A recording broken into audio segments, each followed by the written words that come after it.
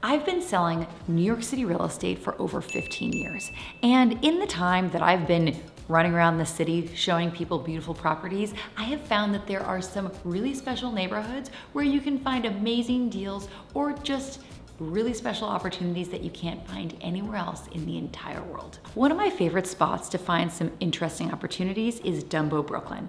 I know Brooklyn's not as cheap as it used to be. It can be almost more expensive than Manhattan in some parts, but what's so special about Dumbo is that it's filled with these hip bars, restaurants, and there's even places to go with families like the Carousel and the Time Out Eatery.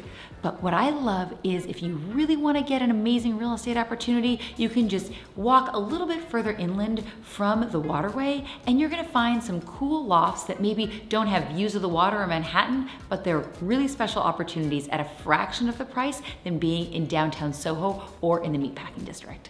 One of the best kept secrets in the 5 boroughs is Forest Hills, Queens.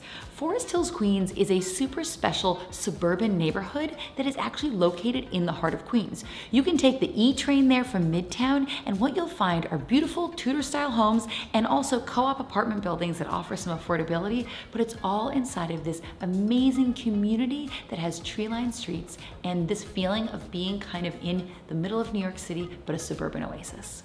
My other most favorite neighborhood in Brooklyn is Red Hook. And what's so special about it is that it truly feels like an artist community. It's one of the last waterfront frontiers in all of Brooklyn. And what's so awesome is you can walk around and experience beautiful restaurants, eateries, and nightlife.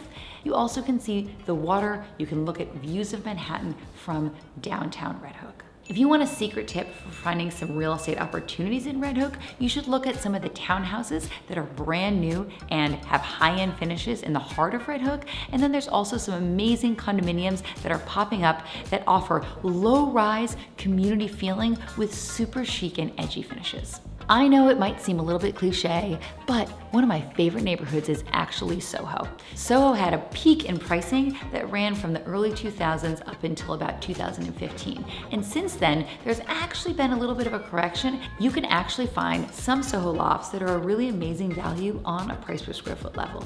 And honestly, if you're looking at co-ops in Soho, you might be able to get some of the best deals in all of the lofts that are downtown.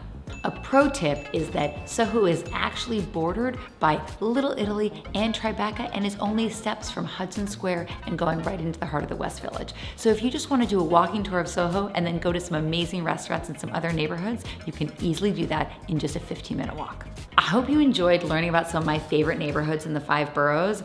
I encourage you to check out some of these neighborhoods and you are going to be blown away by how authentic and special they are, all in the confines of the 5 boroughs. If this content resonated with you, like, share, subscribe, send it to your friends. I would love to hear from you about what other neighborhoods you love in the 5 boroughs and what else you want to hear about. I've got so much to say.